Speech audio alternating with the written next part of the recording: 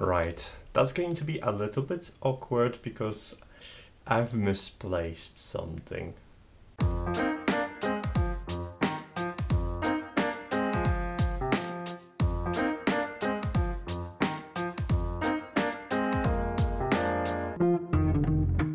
Hey guys, we are talking about robots again.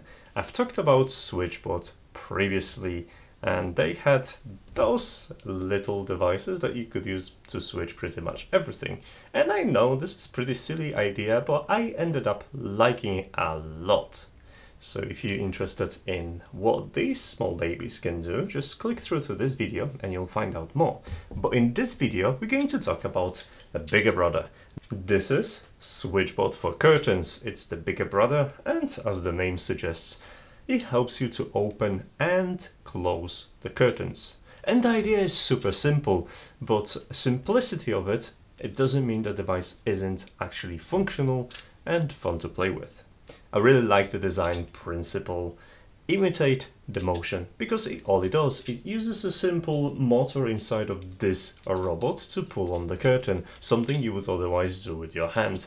It's brilliant, it doesn't require additional infrastructure, and as long as you have a supporting pole or rail, because SwitchBots work with both, then you'll have no problems. And the installation? What installation? There is none. All you have to do is just clamp this bot around the pole, or if you have a rail version, because there are also a version of this SwitchBot for rails, it's just fit the rail fittings and you're ready to open and close your curtains.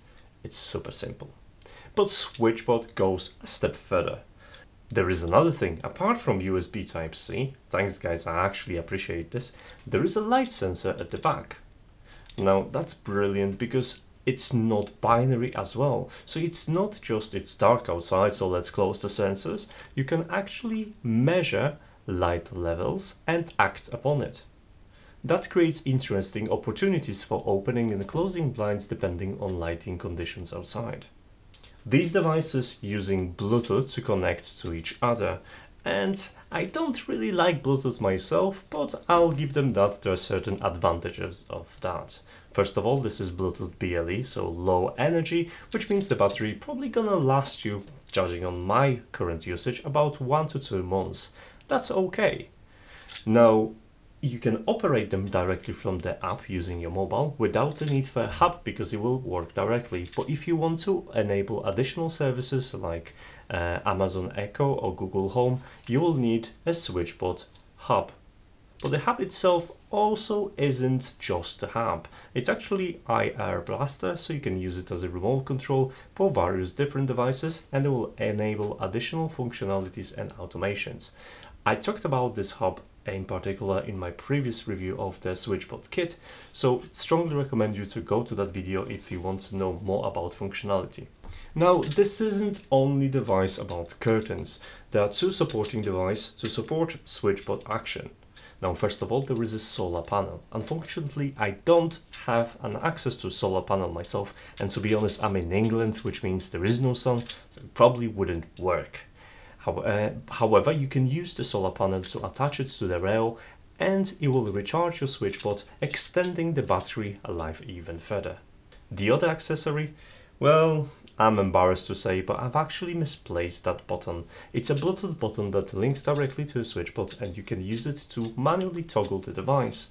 Unfortunately, I can't demonstrate it because, well, the button is somewhere out there, and I've looked through the entire room twice and I couldn't find it. I do apologize for that. But if the app and voice controls aren't enough, you can simply pull on the curtain and initiate the robot. Robot is smart enough to recognize that and will continue the movement, just in case the connectivity isn't working for you. Automating sunlight is probably not something that you're gonna put on the top list of your automation priorities, but frankly speaking, you should, because it's quite important and it's very effective. I use several different policies at my home, which pretty much are very cool. The obvious one is sunrise and sunset. So at sunset, a SwitchBot could increase your privacy by simply shutting the curtains. That way you can come out of the shower and, well, not wear anything without getting embarrassed in front of your neighbors. But more interesting uses involve, for example, a cinema time, because you can connect the SwitchBot with the hub. Then you can link both services together and, for example, with a voice command, shut the windows, open the TV and set the selected channel thanks to built-in infrared blaster and programmable commands from this little device. It creates interesting opportunities, and personally I use that very much behavior to trigger an audio system for my projector. Lastly, you can use this little device to support your home heating. Having a nice heavy curtains will protect your household from a heat exchange.